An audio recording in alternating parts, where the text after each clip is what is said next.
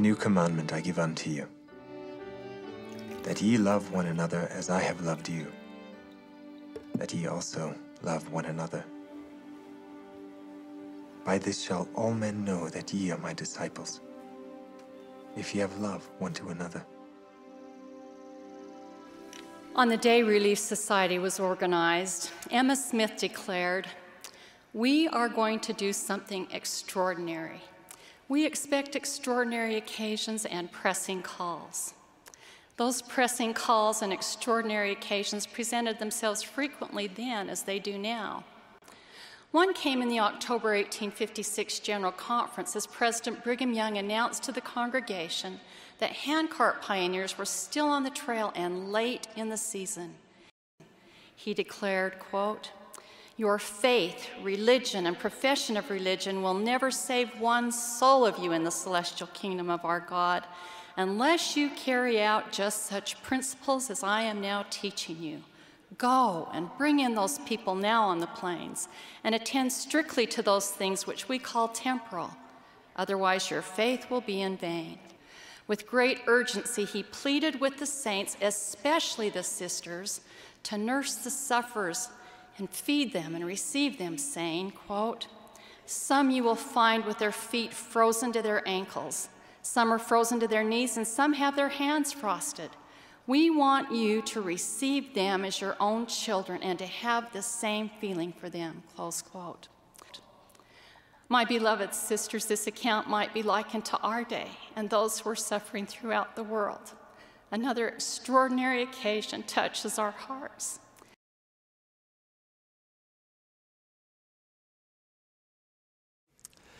For I was an hungered, and you gave me meat. I was thirsty, and you gave me drink. I was a stranger, and you took me in. Naked, and ye clothed me. Verily I say unto you, inasmuch as ye have done it unto one of the least of these my brethren, ye have done it unto me. There are an estimated 60 million refugees in the world today, and half of these are children. We see many of them coming with only the clothes they are wearing and what they can carry in one small bag. بيتنا احنا بسنجار قعدوا بيه الداعش. قعدوا بيه واخذوه كأنما يعني واحد يجي اخذ قطعة من قلبك، يعني ما تقدر تحكي. يعني بيتنا ببرطلة راح والبيت بسنجار راح والحال يعني ما ظلنا كل مكان احنا. يعني شو يسوي واحد؟ يعني ينتهي بهاي الحالة. ما يظل يعني بعد معيشة. As members of the church, we don't have to look back far in our history to reflect on times when we were refugees, violently driven from homes and farms over and over again. Burma mate anare dharmar baute gojje Burma hukumate dushpaniyokol gojje Burma hukumate anare yang gotno de kare agote doko tarbate timer foindere elam faranyari militia made foindere elam faranyari beshicha gotno de ase ahan. The Savior knows how it feels to be a refugee. He was one. As a child, Jesus and his family fled to Egypt to escape the murderous swords of Herod. And at various points in his ministry, he found himself threatened and his life in danger, ultimately submitting to the designs of evil men who had plotted his death. It is all the more remarkable to us that he repeatedly taught us to love one another, to love as he loves, to love our neighbor as ourselves. Truly, pure religion and undefiled before God and the Father is this: to visit the fatherless and widows in their affliction, and to look to the poor and the needy and administer to their relief, that they shall not suffer. يوم الحادث كان أصعب يوم بحياتي. يعني هيك أول ما انصبت يعني ما عاد عرفت إنه ما عاد يعني أمشي. عرفت هلا أنا أملي بالله يعني كبير. بتمنى كمان من يلي عم يشوفوني يساعدوني. The reality of these situations must be seen to be believed. It's been inspiring to witness what church members from around the world have generously donated to help these individuals and families who have lost so much. The church has provided shelter and medical care. Stakes and missions have assembled many thousands of hygiene kits. Other stakes have provided food, water, clothing, waterproof coats, bicycles, books, backpacks, reading glasses, and much more. Possibilities for us to lend a hand and be a friend are endless. Begin on your knees in prayer. Then think in terms of doing something close to home, in your own community, where you will find people who need help in adapting to their new circumstances. Like countless thousands before them, this will be a period, we hope a short period in their lives. Some of them will go on to be Nobel laureates, public servants, physicians, scientists, musicians, artists, religious leaders, and contributors in other fields. Indeed, many of them were these things before they lost everything. This moment does not define them, but our response will help define us. Millions of refugees worldwide, whose stories no longer make the news, are still in desperate need of help. You might help resettle refugees, learn their host country language, update their work skills, or practice job interviewing. You could offer to mentor a family or a single mother as they transition to an unfamiliar culture, even with something as simple as accompanying them to the grocery store or to school. Some wards and stakes have existing, trusted organizations to partner with. And according to your circumstances, you can give to the church's extraordinary humanitarian effort.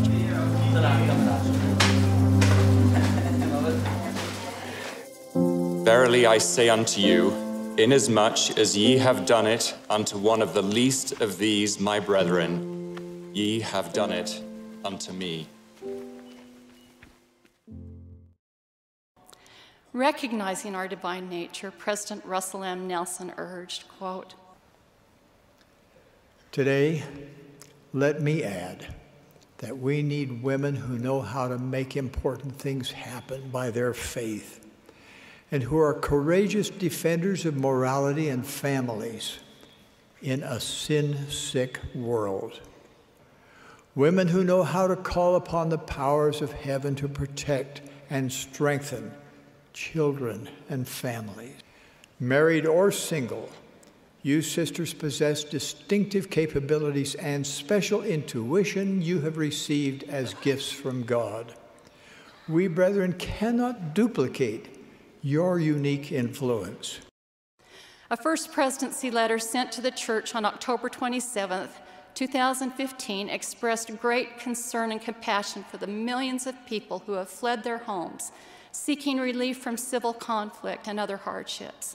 The First Presidency invited individuals, families, and church units to participate in Christ-like service in local refugee relief projects and to contribute to the Church Humanitarian Fund where practical.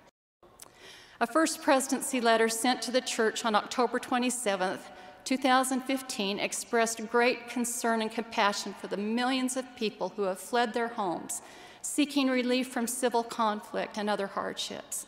The First Presidency invited individuals, families, and church units to participate in Christ-like service in local refugee relief projects and to contribute to the Church Humanitarian Fund where practical. With these truths in mind, we have organized a relief effort called I Was a Stranger.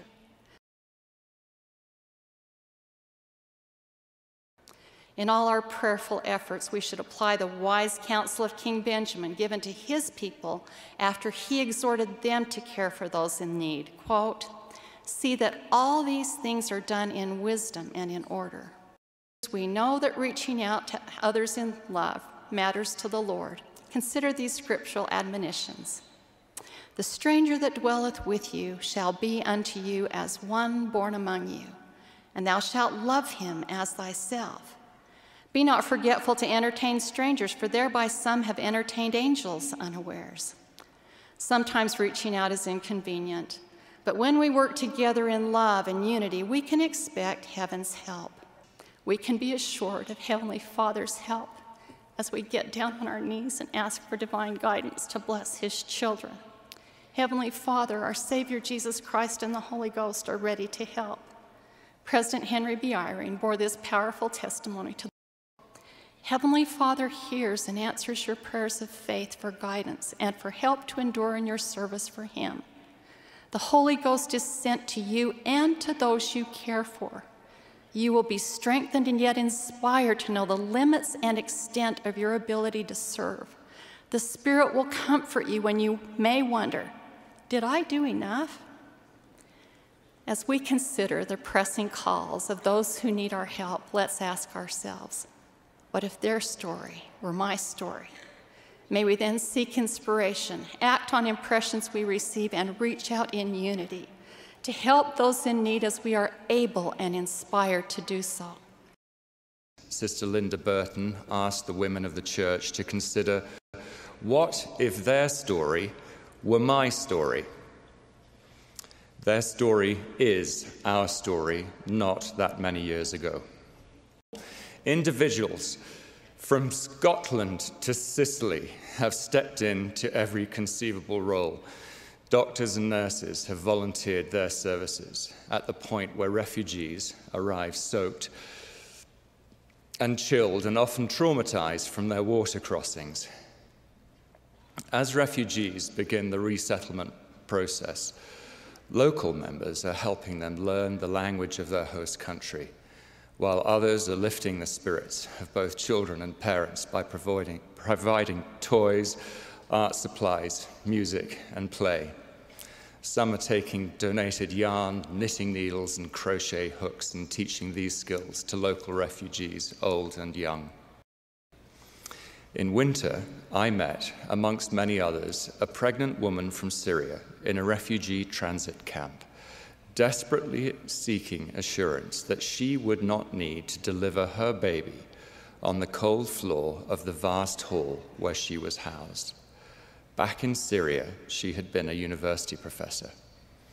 And in Greece, I spoke with a family, still wet, shivering and frightened from their crossing in a small rubber boat from Turkey. After looking into their eyes and hearing their stories, both of the terror they had fled and of their perilous journey to find refuge, I will never be the same. Extending care and aid are a vast range of dedicated relief workers, many of them volunteers. I saw in action a member of the church who, for many months, worked through the night, providing for the most immediate needs of those arriving from Turkey into Greece. Among countless other endeavors, she administered first aid to those in most critical medical need. She saw that the women and children traveling alone were cared for.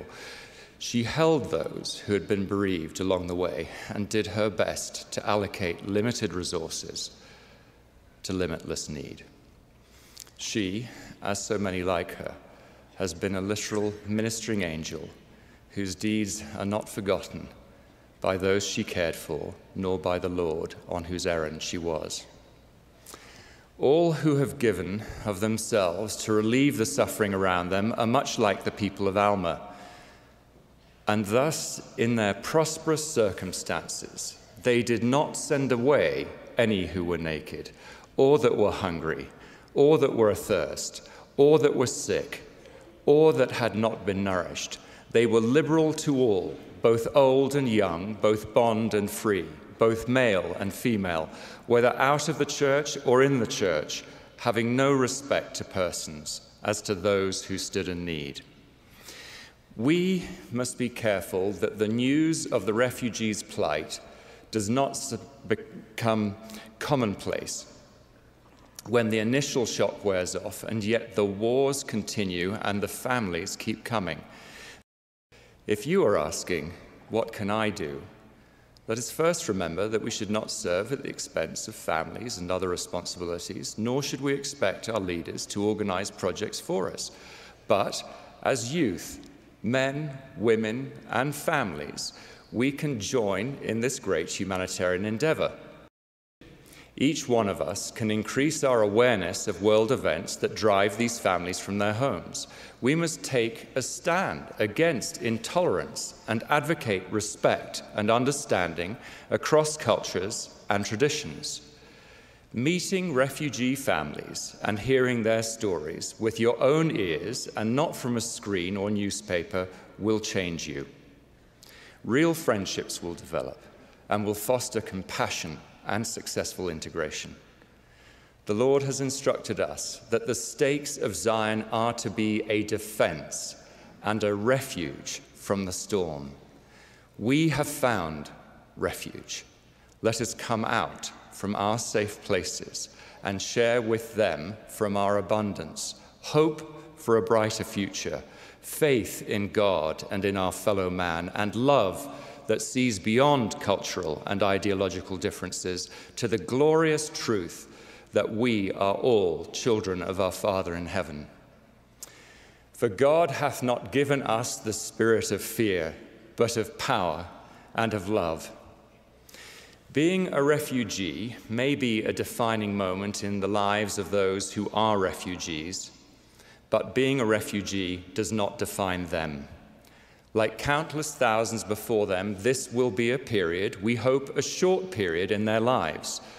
Some of them will go on to be Nobel laureates, public servants, physicians, scientists, musicians, artists, religious leaders, and contributors in other fields. Indeed, many of them were these things before they lost everything. This moment does not define them, but our response will help define us. Verily, I say unto you, inasmuch as ye have done it unto one of the least of these my brethren, ye have done it unto me. In the name of Jesus Christ, amen.